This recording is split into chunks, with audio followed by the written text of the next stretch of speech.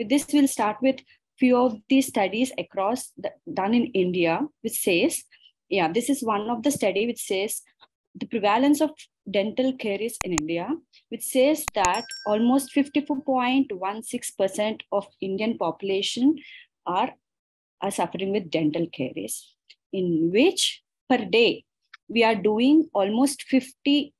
There are almost 15 million RCTs that are performed over a year, and more than 41,000 root canal treatments are performed over every day, and about 25 root canal therapies are performed every week by an endodontist.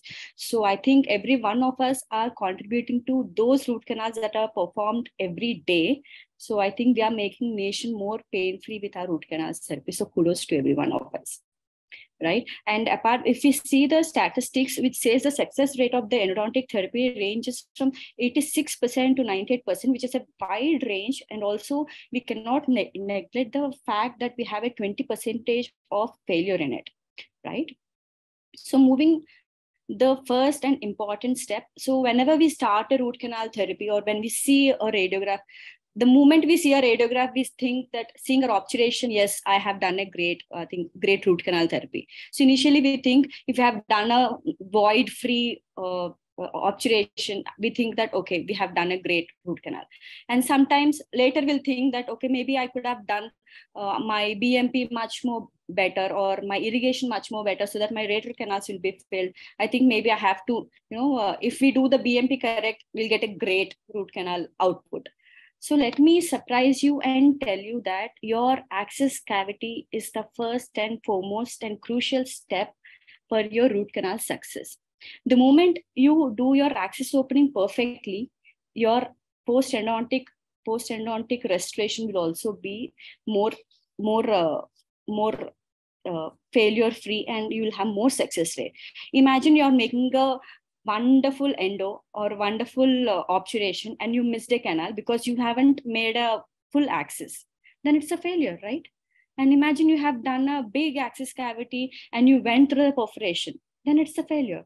So you have to know where exactly you have to stop your access opening and where you have to extend your access opening.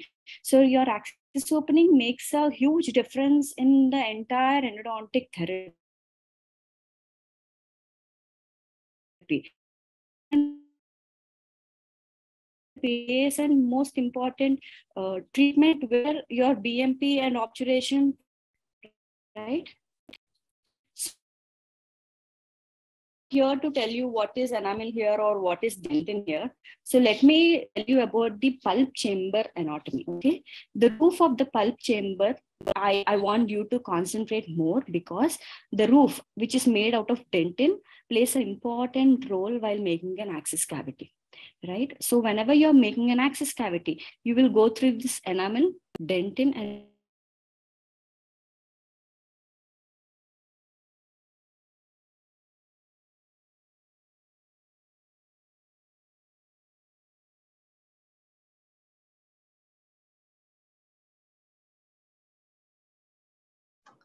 Doctor, can you able to hear me?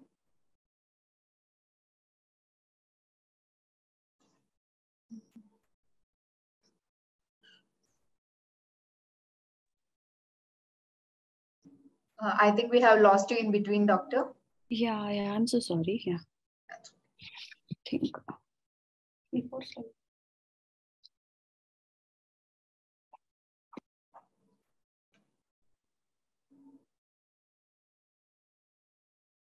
Yeah.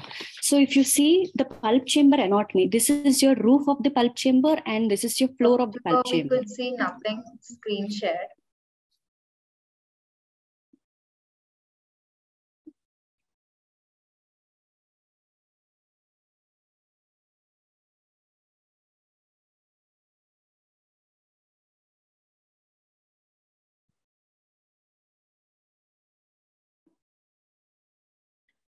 Yeah. Yes, I'm able to see the screen now, Doctor. Yeah. So if you see we know the anatomy of like enamel, dentin, and pulp. So let me tell you the anatomy of the pulp, okay? And the pulp has a roof and a floor.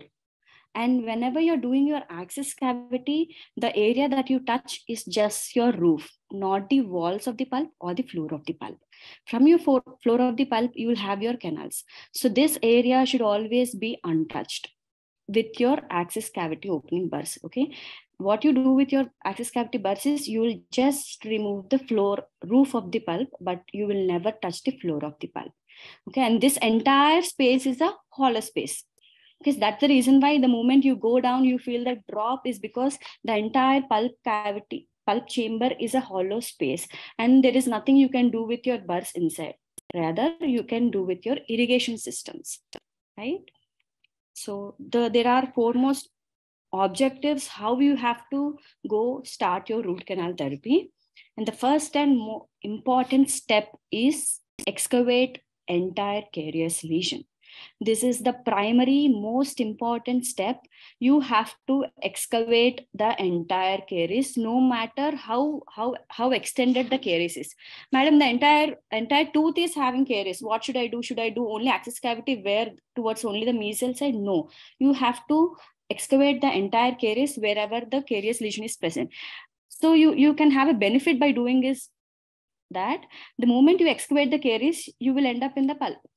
So extrally, you cannot keep any effort and then check and tell that, okay, I have done something else. You shouldn't leave caries here and do your access cavity here. You have to entirely remove the caries so that the caries itself will lead you to the access cavity. Understand? And also, sometimes what happens, you'll expect that all the cavities towards our mesial side.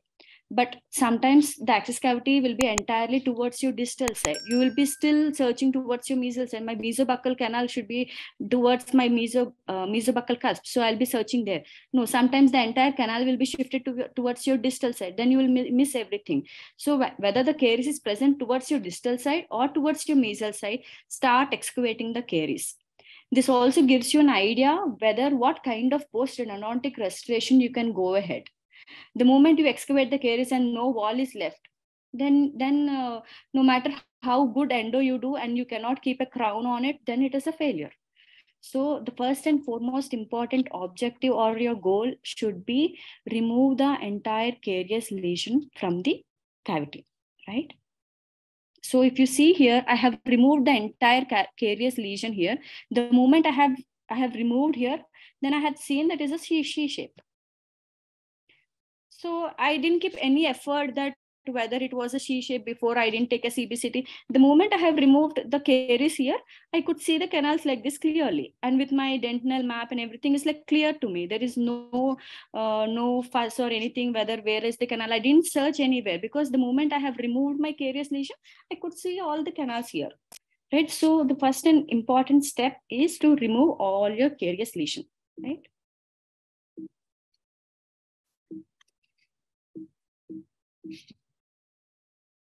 Next.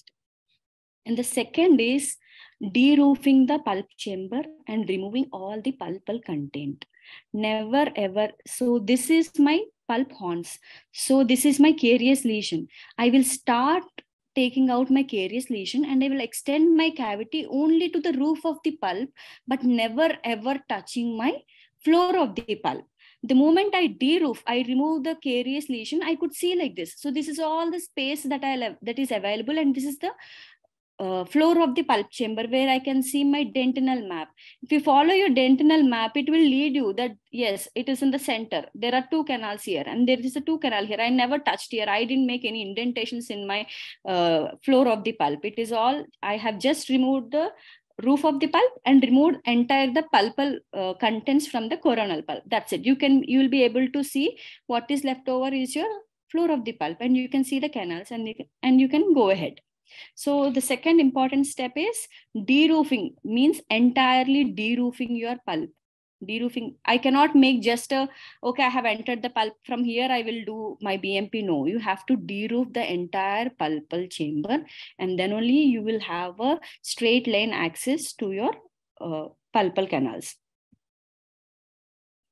If you see this, even this, here is the caries extension. So I have removed the caries. The moment I removed the caries, I could see here. which is very evident. And my dental map is telling, yes, there are 2 canals here. This is the maxillary first molar. So here also I can see all the canals clearly. Now what I have done is I have made a straight line axis. So there is no need for me to bending my files. The moment I bend my files, you will have a tension created in your files, and then you will end up in separating your files. So make sure you are having a straight line axis, whether you have 100 canals, but every canal should have a straight line axis. That is like a mandatory thing. So that will reduce you from going to any type of errors that might happen in your BMP. So in this case also, I have removed the entire carious lesion, and I have de-roofed the pulp, and this is how I can see. And now the main question that people ask me, what kind of burst should we do? Because some textbook says that yes, you have to use your GG drills to pre-flare, and then you use your Muller bursts, you use your Moon's bursts. I think you have seen all those kind of bursts and things that are available. But let me tell you, yes, your basic bursts, that is your endo axis burr and endo Z burr. These are the key that you can use. In these two can do miracles. Trust me, this endo axis burr comes with 21 mm. However, with the marking, diamond points are present only for 9 to 10 mm. And with this burr, this burr alone can be sufficient, but you're scared initially, then just follow your endo Z burr, which is a non-cutting tip burr. It will avoid many perforations that can happen in your clinical practice. So initially, whenever you're starting, make sure you start with your endo axis burr and then move to your endo Z burr. Ma'am, still I have pulpal calcifications or pulpal stones. What else should I use? Should I use GG? No. Immediately shift towards your ultrasonics. These ultrasonics will help you more better than your GG drills or Moon's bursts or anything. Ultrasonics will help you to negotiate any extra canal that you have missed, or any pulp stones that have occurred, or any other anatomy that you have missed. Your ultrasonics will help you, right? And further, okay, I'm unable to see, then use microscopes. Ma'am, without microscopes, can we do endo? Yes, you can definitely do endo even without microscopes. You just need your eyes to see, and you just need to know the basic anatomy of your root canals so as to do an endo, right? And next, if you are missing still, then you can, these are all the aids, but these are not the basic things that you need. The basic things you need was an endo axis burr and an endo Z burr. These are all extra accessories that you need. If you cannot do a perform, or you in doubt, you can go for a CBCT. And if you're in a doubt, I think there is an MB2 and an MB3, then you can go for a CBCT. If not, these are just adjuncts to enhance your practice, but these are not the basic things. The basic thing is to have an endo axis burr and endo Z burr, right? And before anything else, your teeth. The moment you know your teeth anatomy, you will be like easily operating everything. Okay, you should know the basic anatomy of your teeth and where exactly the canals will be located. That will guide you very, very easily, so you don't need anything else. So the moment, if you see, these are your maxillary teeth, right? All the time, your anteriors and everything, your maxillaries, you will have towards your palatal side or towards your lingual side. That's how we operate. Okay. So let me tell you about the molars and premolars. Premolars also, it's easy. You'll go in the center. But what happens in your molars? Always remember, most of your canals are located towards your mesial side. If you remember, when we are in a clinical practice of second year, they used to tell, okay, never break your oblique ridge, because it is the strongest thing that gives you strength while masticating. So never break an oblique ridge. Yes, true. Even in your axis opening, you will never touch the oblique ridge. Always your canals will be either towards your mesial side of the oblique ridge. So whenever you want to search for, never go beyond the oblique ridge and search for your canals. It is always mesially towards your oblique ridge where you can find any number of canals. Sometimes maybe 5%, 95% of the times it is towards your mesial sides, but sometimes maybe that 5% distal side of your oblique ridge, but not below your oblique ridge.